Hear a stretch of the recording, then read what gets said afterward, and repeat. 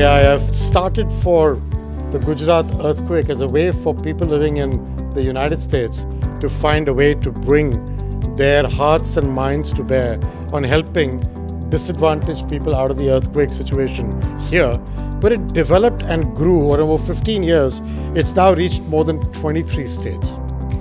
Some of the work which AIF does is not easy, and I've been on the field on a few projects with them, be it lab, be it digital equalizer. The conditions are tough when you get out on the field, so hats off to the team and the project managers who work on it relentlessly.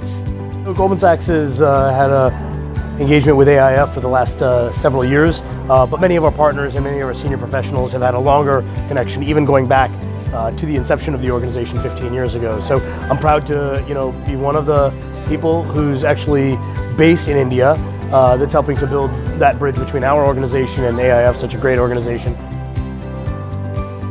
AIF has the ability in the next 15 years to really take this idea of public-private partnerships to really partner with local governments, local companies, global companies, and to do what none of them can do alone, which is to transform the reality for millions of Indians.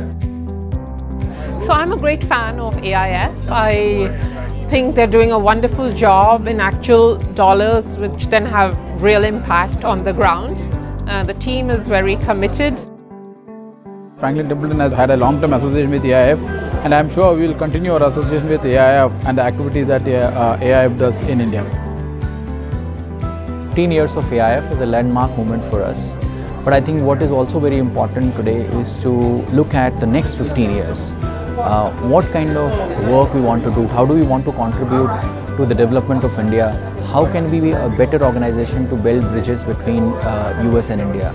We have our next 5 years strategy ready, and we thank all our supporters, all our donors for supporting that strategy, and we look forward to your commitment and your support. Thank you so much.